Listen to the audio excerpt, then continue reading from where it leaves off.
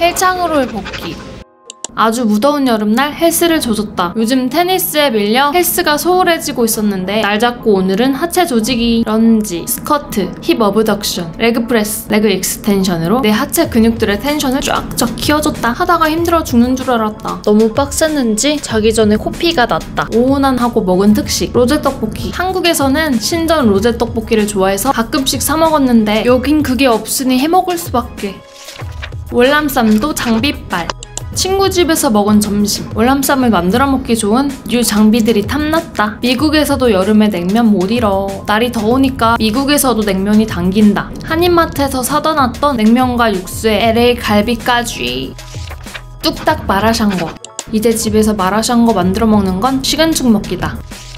우리 집이 식당이 되어가는 중. 한인마트에서 사온 냉동 돼지 껍데기와 소양을 삶아 놓았다. 그래야 연해져서 먹을 때 식감이 부드럽다.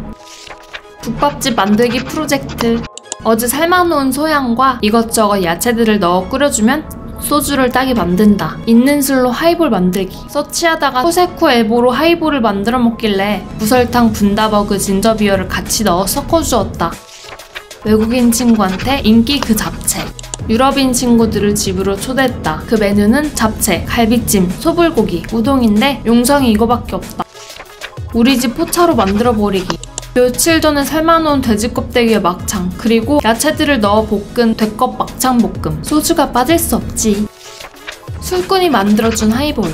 테니스 모임 친구들과 친구 집에서 하이볼을 마시며 had a good time. 친구가 키우는 고양이 새하얗다. 근데 콩이는 리얼 도도한 고양이다. 야곱의 화요. 막창과 야채를 볶아 야채곱창 스타일로 만들었는데 집에 화요가 있길래 같이 먹어줬더니 작살난다. 증식하는 술병.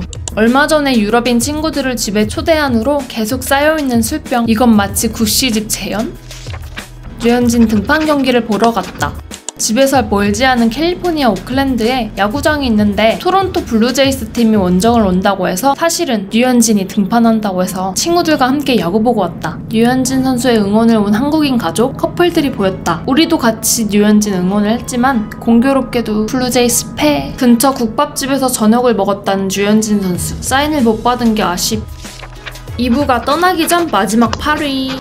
그리스인 친구 타티아나 집에 초대받았다. 바비큐 그릴에 소세지, 햄버거 패티와 빵을 구워 점심으로 햄버거를 만들어 먹었다. 그리고는 후식으로 케이크와 글루텐 뿌린 초콜릿 무스? 케이크? 예술 언니와 루도의 작품. 맛있게 잘 먹었다. 배불리 먹고 수영장으로 가서 내가 좋아하는 수영 오지게 하고 핫tub에서 뜨끈하게 스파하기. 시작된 생일 주간.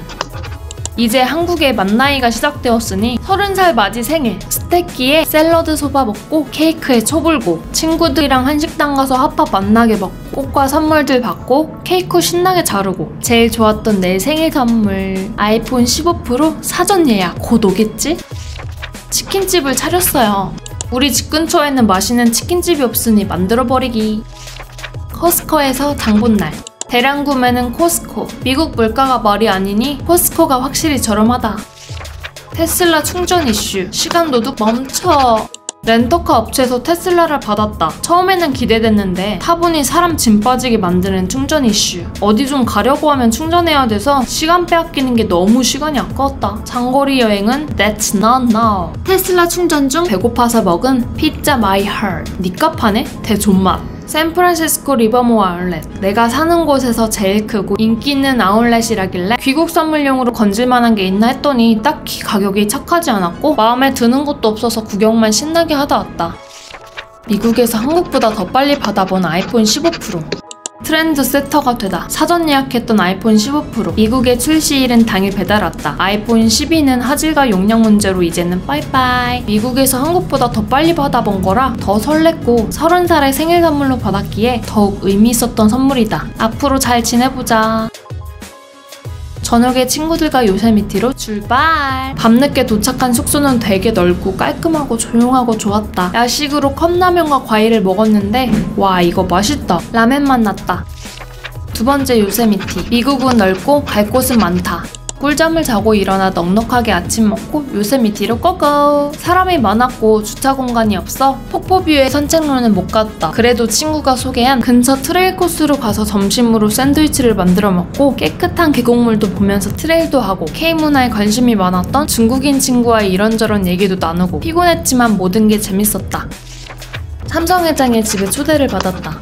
저번에 우리 집에 초대했던 친구가 있었는데 보답으로 그 친구가 본인 집에 초대를 했다. 루프탑에 있는 바비큐 시설과 라운지, 그리고 뷰가 좋은 곳이다. 맛있는 소고기를 구워주었다. 이날 마신 와인은 친구가 소노마 와이너리에 갔을 때 구독하여 받은 와인이라고 했다. 역시 비싼 만큼 맛있었다. 고기 먹고 느끼하니까 컵라면 하나 먹어주고 라운지에서 노래방. 오랜만에 노래방이라 엄청 신나게 놀았다. 한국에서 노는 것 마냥 스트레스 싹 풀었다. 이때만큼은 여기가 한국인 줄. 이번에 동파육 그리고 석박지를 만들었다. 코스코에서 사온 돼지 목살로 수육을 했다. 좀 더 특별한 맛으로 먹고 싶어 팔각, 계피를 넣었다. 석박지 담그기, 이걸 위해 한인마트에서 물을 사왔지. 물을 자르고 유튜브 선생님들이 알려준 레시피로 만들어 놓은 양념을 넣고 버무렸다. 절이지 않고도 맛있게 먹을 수 있다길래 시간이 없어서 그렇게 했는데 이번에도 성공한 듯? 산호세에서 버클리대 스탠포드 테니스 대회.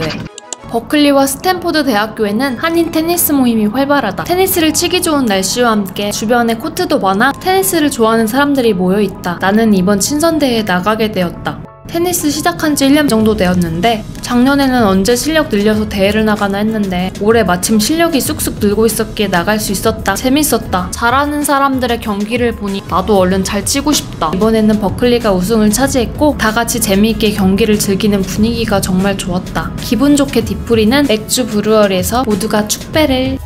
요즘 미국. 한국이 멀리 있지 않다.